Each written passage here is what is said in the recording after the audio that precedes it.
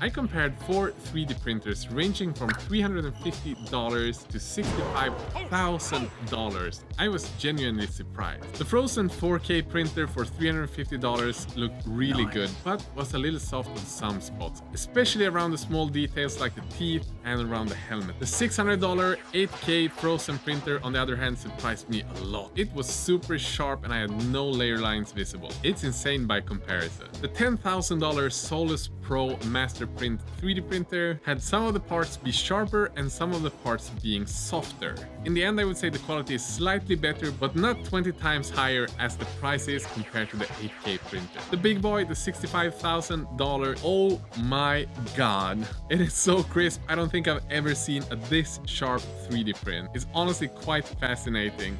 But is it really worth 100 times more than the 8K Phrozen printer? Not for a consumer, but when